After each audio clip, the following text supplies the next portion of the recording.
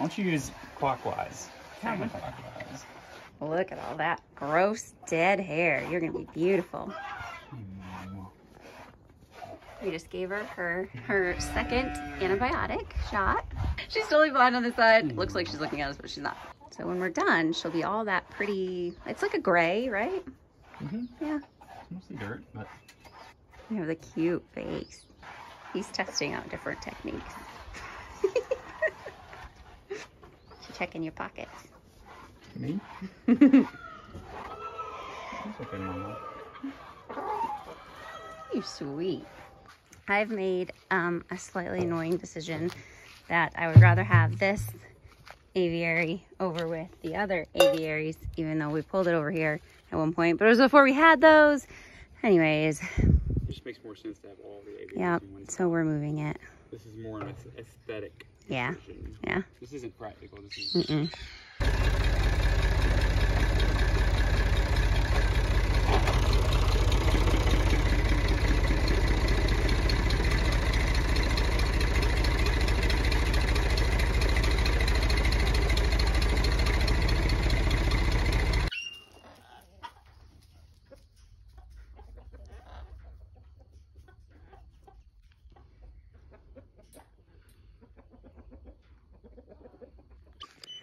There's been so much horse stuff happening, and now there's going to be like 5 times the amount of horse stuff happening. Bear with me if you're not a horse person and you want all the other animals. I promise that content's coming. Here's a little bit. You guys know about these two. They took us like a year to get finished. Not actually, but it felt like forever. They were just such a pain, but so worth it. So these, and then we went ahead and moved this little guy over here too. Little. I used to think that was such a big aviary. Now by comparison, it looks tiny. But it's the one that I needed for little birds, like Ralphie. So, right now they're in the shade, but hi, Ralphie.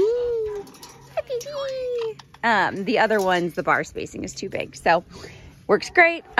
Still kind of setting it up. Got to get the toys in here and stuff like that.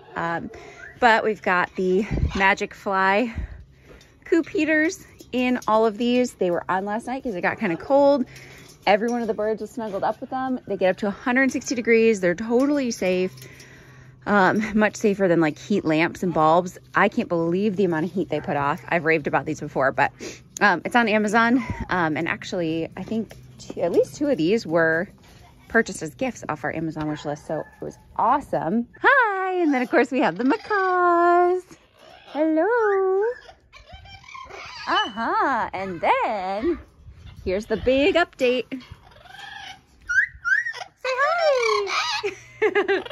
This happy girl.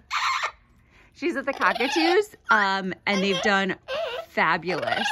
Hi. She's so talkative. So this is Lola. Hi. Say hi. Aww. Hello. Say hi, Lola. So her owner was in Texas and needed to surrender her, find a good home for her. And we had a mutual friend who knew me through like horse rescuing. She suggested us. She's been here for, surprise, probably a month, 2 months or something. She was inside for a really long time getting to know us. She's so sweet with me, loves me. I'm hoping you can hear me over her. She's very, very talkative. Hello, are you coming down here? Come on down. Come on, Lola. I love these aviaries. You guys are so happy. Hello. Hello. Yeah. Hi, baby. Poor Ben. We have all these birds, and all of them love me, and he can't touch any of them. It makes me so sad. Yeah? Wow. You're so loud in my ear. Can you go here? Good girl. Yeah. We love it. We love it. Yeah. I mean, I probably say this about all my animals, but like it's definitely one of them that I want to continue to help and continue to create bigger, better facilities so that we can take in more. They're just they're an animal that gets surrendered so often, and so few people are actually equipped to care for them throughout their lives.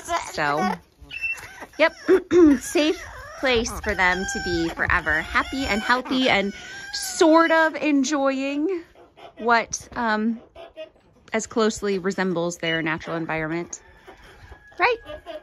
Well, right now it's pooped on, but hi. For anyone wondering, this is all pine that we strip the bark off of for the most part. They do help us strip it a little bit, but we make sure it's really dry, clean pine that is bird safe, right? Yes. And these guys, hi, these guys have almost been here for like a year, and they are definitely the happiest and healthiest, right, that they've ever been. They need their nail trim though. We're gonna get the nail clippers right now. It's easy. It's pretty easy to do it because yeah, they always have their little claws here, and I just go, doop, right? Super easy. No one cares. I just went and checked on mom and baby. Gave milk to the goat, started making my coffee, but forgot about it. Pretty typical morning, but the vet office opened. My local vet office opened, and I called them and gave them the whole story. Immediately, the receptionist switched me over to the vet, and he talked to me for probably 10 minutes. The other clinic had $1,000 and 4 days with them, and I never spoke a single word to the vet. Despite me calling 9 times, not all vets are created equal, and I hate saying that because I want to be able to back and support anyone in this animal industry that is trying to help animals, fix animals, make things better. But I feel like I really gave them every opportunity, and I'm just horribly disappointed. And, you know, sad for these two that the quality of care they got. My local vet's incredible, and I feel so lucky. Anyways, what he said and what I agree, you know, giving medications, antibiotics in particular, to the baby at this point is almost just as risky as not giving anything. As long as he doesn't start coughing more, doesn't stop eating, as long as he doesn't get too lethargic, then we're kind of just waiting and watching. Like this.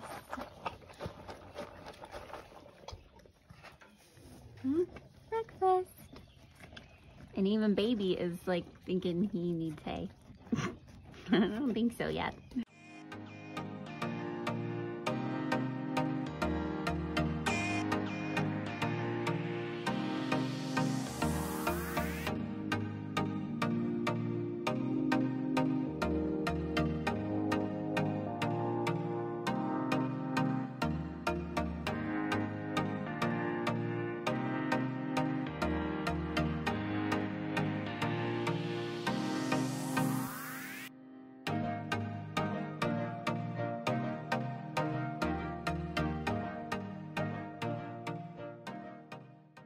I'm sweaty because I just built them a bigger pen.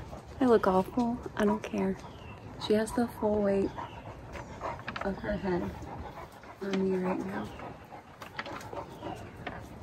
Just letting me pet her. This is like the biggest thank you ever. She's so sweet. I am completely in love with you.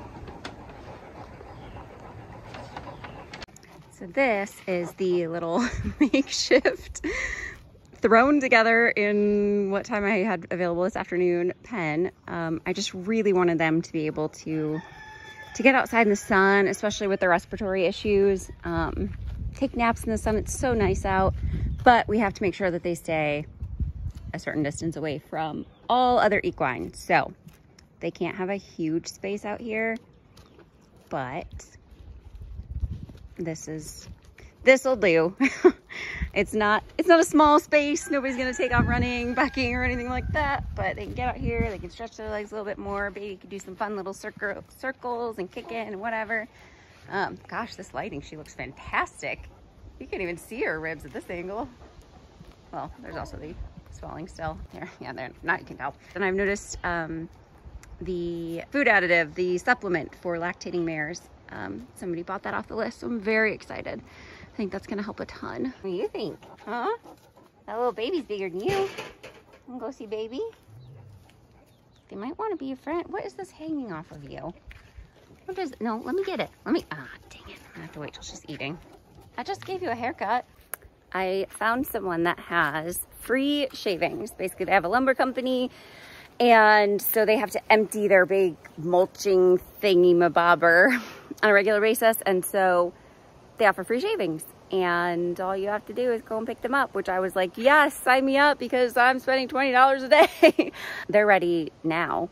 We can't go now because the alpacas had to go get their annual haircut today. So we had to pack them up and take them to the alpaca farm. Didn't have time to come back and go get the shavings today. So I have to get them first thing in the morning because he has to cut down a walnut tree tomorrow. And I don't know what kind, but black walnut at least is super toxic for horses. So he asked me if I could pick it up before then. I have to unload this trailer so that I could take it. I fill it with the shavings. And I just finished building a pen for the horses. It's been a very long day, guys. So the haulers did a really good job. They brushed her and treated her for the rain rot the first day that they had her.